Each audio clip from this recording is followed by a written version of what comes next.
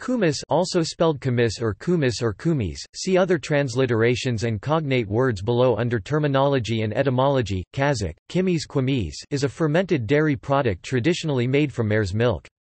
The drink remains important to the peoples of the Central Asian steppes, of Hunno-Bulgar, Turkic and Mongol origin, Kazakhs, Bashkirs, Kalmyks, Kyrgyz, Mongols, and Yakuts. Kumis is a dairy product similar to kefir, but is produced from a liquid starter culture, in contrast to the solid kefir grains. Because mare's milk contains more sugars than cow's or goat's milk, when fermented, kumis has a higher, though still mild, alcohol content compared to kefir. Even in the areas of the world where kumis is popular today, mare's milk remains a very limited commodity. Industrial-scale production, therefore, generally uses cow's milk, which is richer in fat and protein, but lower in lactose than the milk from a horse. Before fermentation, the cow's milk is fortified in one of several ways.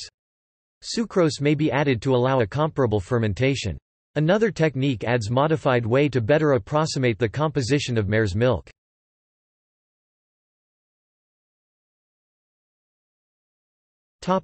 Terminology and etymology. Kumis comes from the Turkic word kimis. Kerman derives the word from the name of the Kumyks, one of many Turkic peoples, although this appears to be a purely speculative claim. Clausen notes that kimis is found throughout the Turkic language family, and cites the 11th century appearance of the word in Diwan Lughat al-Turk written by Kasagarli Mahmud in the Karakhanid language. In Mongolia, the drink is called arag Mongolian, adrig I-R, or, in some areas, sagi. William of Rubric in his travels calls the drink cosmos and describes its preparation among the Mongols.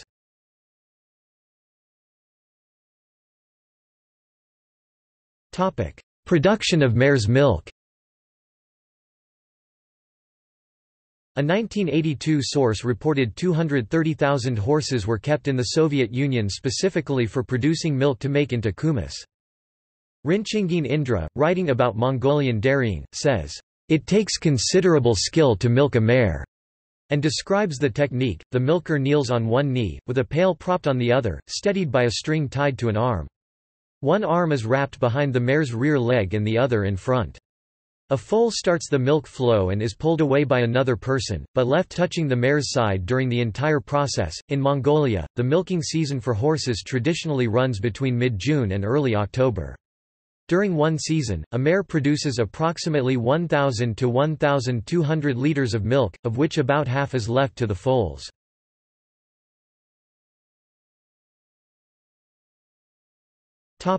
Nutritional properties of mare's milk. During fermentation, the lactose in mare's milk is converted into lactic acid, ethanol and carbon dioxide, and the milk becomes an accessible source of nutrition for people who are lactose intolerant. Before fermentation, mare's milk has almost 40% more lactose than cow's milk. According to one modern source, unfermented mare's milk is generally not drunk, because it is a strong laxative. Varros on Agriculture, from the 1st century BC, also mentions this. As a laxative the best is mare's milk, then donkey milk, cow's milk, and finally goat's milk. Drinking 6 ounces 190 milliliters a day would be enough to give a lactose-intolerant person severe intestinal symptoms.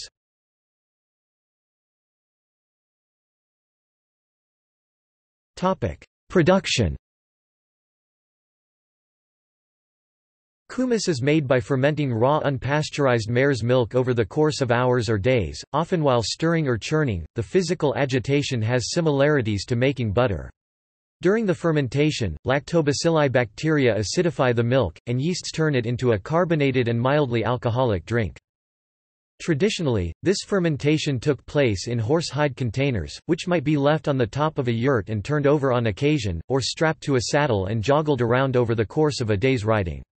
Today, a wooden vat or plastic barrel may be used in place of the leather container. In modern controlled production, the initial fermentation takes 2 to 5 hours at a temperature of around 27 degrees Celsius (81 degrees Fahrenheit). This may be followed by a cooler aging period.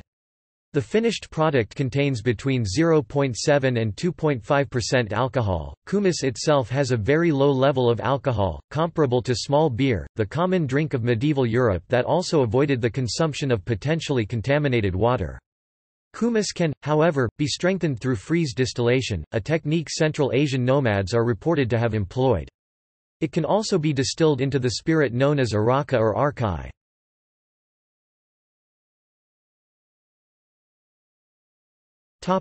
History. Archaeological investigations of the Botai culture of ancient Kazakhstan have revealed traces of milk in bowls from the site of Botai, suggesting the domestication of the animal. No specific evidence for its fermentation has yet been found, but considering the location of the Botai culture and the nutritional properties of mare's milk, the possibility is high. Kumis is an ancient beverage. Herodotus, in his 5th century BC histories, describes the Scythians' processing of mare's milk. Now the Scythians blind all their slaves, to use them in preparing their milk. The plan they follow is to thrust tubes made of bone, not unlike our musical pipes, up the vulva of the mare, and then to blow into the tubes with their mouths, some milking while the others blow. They say that they do this because when the veins of the animal are full of air, the udder is forced down. The milk thus obtained is poured into deep wooden casks, about which the blind slaves are placed, and then the milk is stirred round.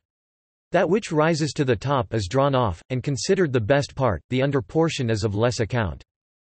This is widely believed to be the first description of ancient kumis making. Apart from the idiosyncratic method of mare milking, it matches up well enough with later accounts, such as this one given by 13th-century traveller William of Rubric. This cosmos, which is mare's milk, is made in this wise.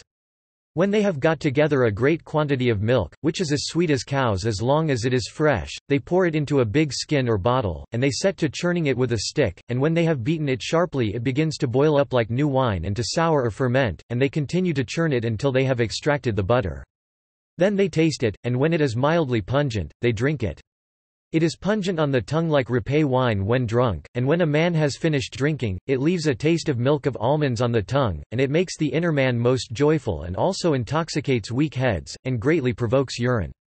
Rubruk also mentions that the Mongols prized a particular variety of black kumis called karakosmos, which was made specifically from the milk of black mares.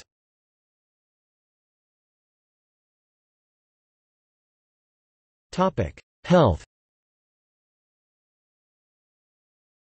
Toward the end of the 19th century, kumis had a strong enough reputation as a cure-all to support a small industry of kumis cure resorts, mostly in southeastern Russia, where patients were furnished with suitable light and varied amusement during their treatment, which consisted of drinking large quantities of kumis. W. Gilman Thompson's 1906 Practical Dietetics reported kumis has been cited as beneficial for a range of chronic diseases, including tuberculosis, bronchitis, catarrh, and anemia. Gilman also said a large part of the credit for the successes of the kumis cure is due not to the beverage, but to favorable summer climates at the resorts. Among notables to try the cure were writers Leo Tolstoy and Anton Chekhov. Chekhov, long suffering from tuberculosis, checked into a kumis cure resort in 1901. Drinking 4 bottles a day for 2 weeks, he gained 12 pounds, but no cure.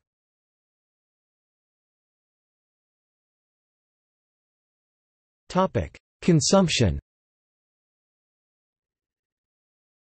Strictly speaking, kumis is in its own category of alcoholic drinks because it is made neither from fruit nor from grain.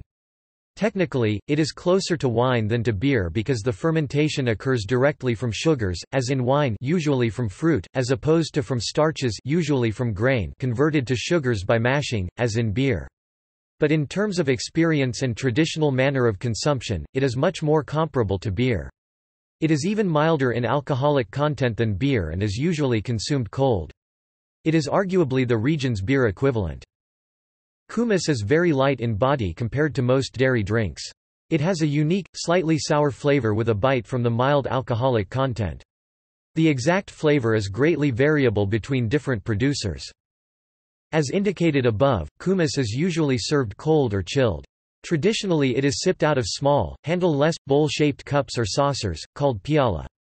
The serving of it is an essential part of Kyrgyz hospitality on the Jailu or high pasture, where they keep their herds of animals horse, cattle, and sheep during the summer phase of transhumance.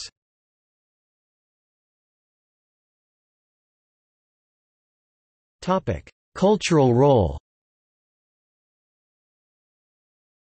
The capital of Kyrgyzstan, Bishkek, is named after the paddle used to churn the fermenting milk, showing the importance of the drink in the national culture.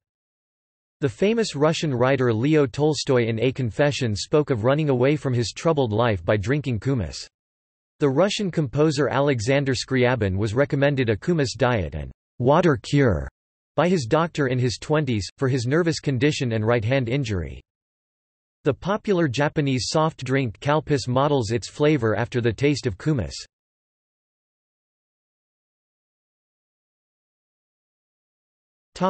See also Notes